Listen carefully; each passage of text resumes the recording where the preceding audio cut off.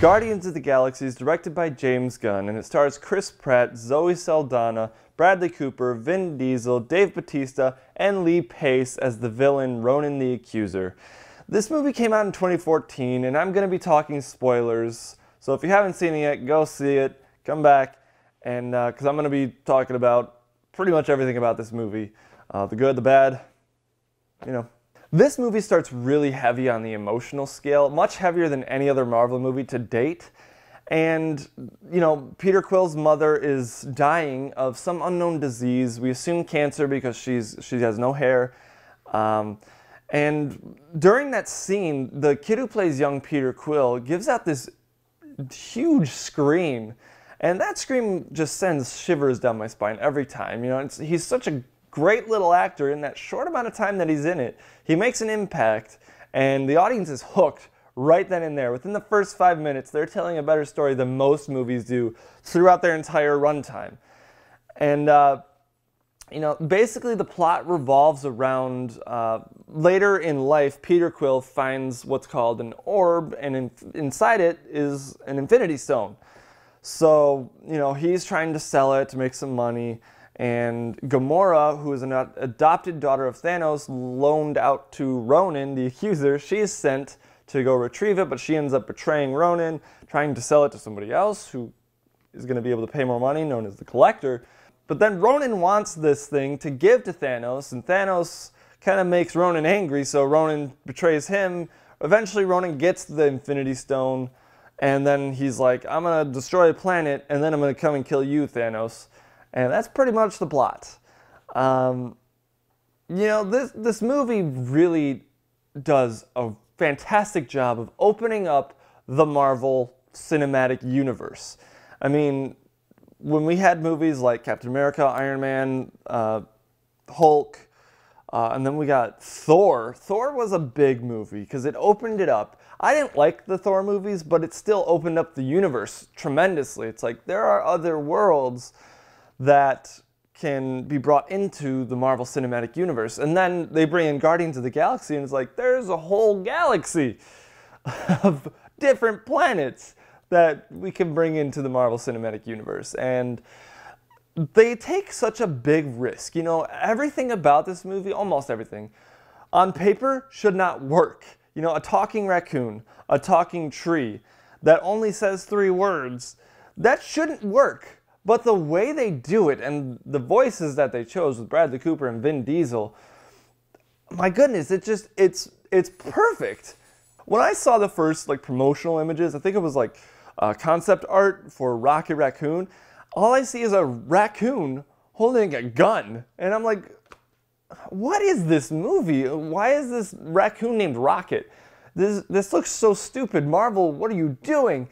And then you see the movie and you're like, Marvel, you're geniuses. I mean, to pull something off like this movie, just to make it so fun and just, it works so well. And it was their biggest gamble, in my opinion, and it paid off the most. And Marvel, at this point, after this movie came out, basically everyone is thinking, you know, Marvel can't do anything wrong now. You know, they made a talking raccoon and a talking tree work really well. Like, everyone fell in love with those characters.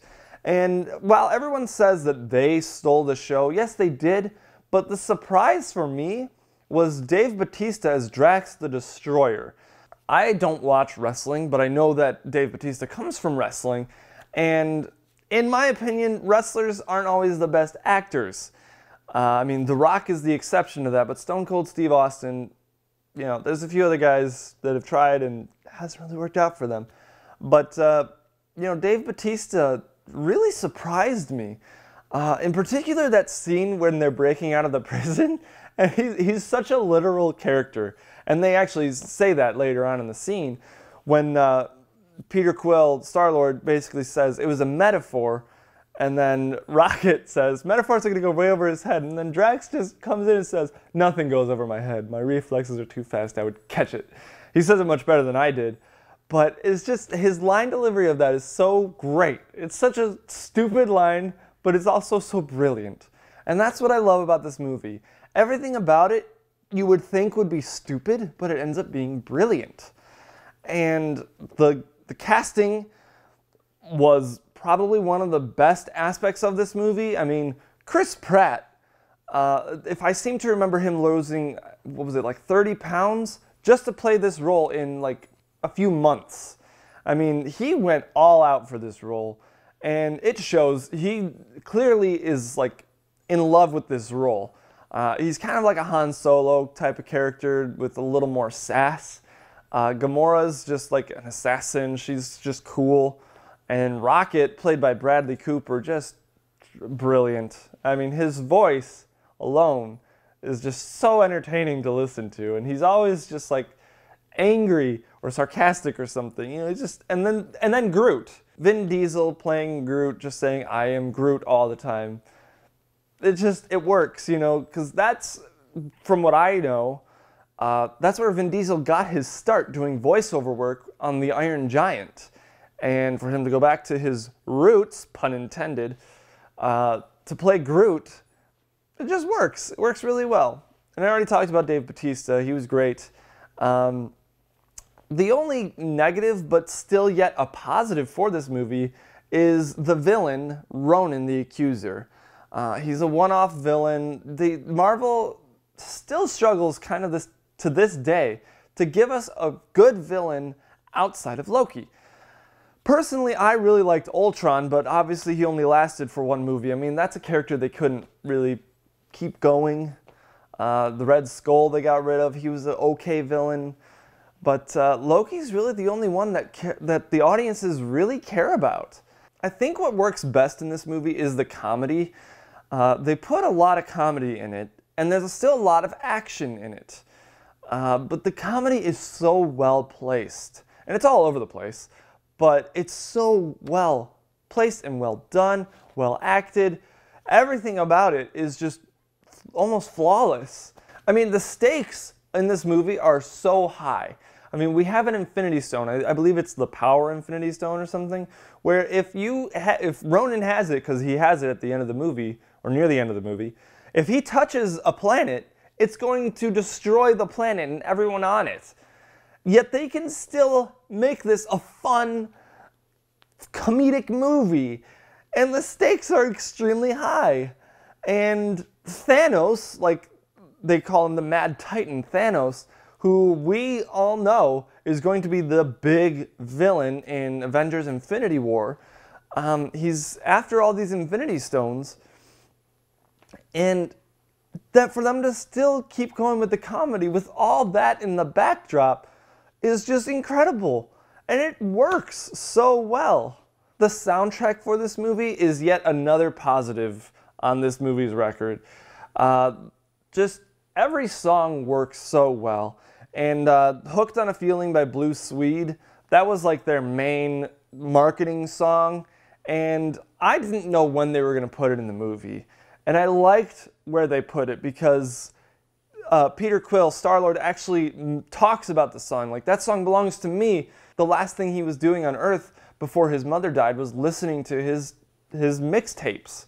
So something that I've noticed after watching it multiple times is in the background of when you see like the Nova Corps or the people on Xandar with Glenn Close and John C. Reilly's characters, in the background there's always this attractive woman taking notes on an iPad or something. It's always a different woman, I think.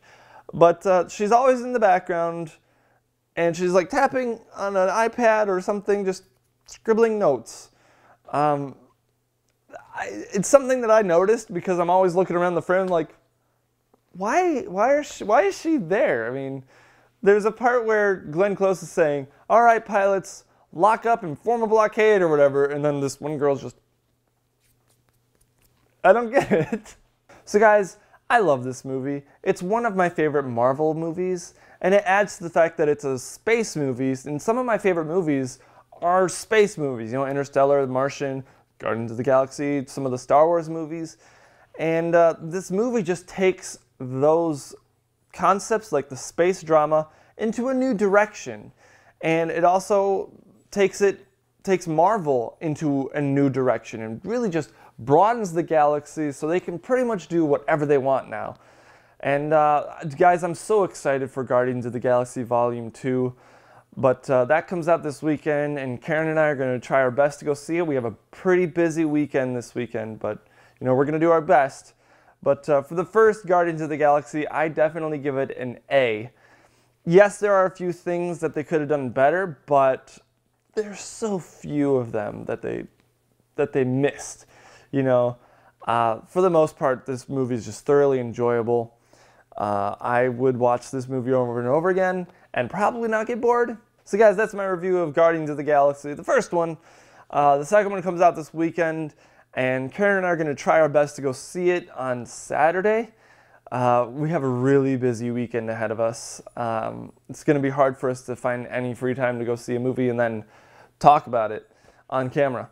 But we're going to do our best, and hopefully by Sunday, if not by Monday, we'll have that review up for you guys.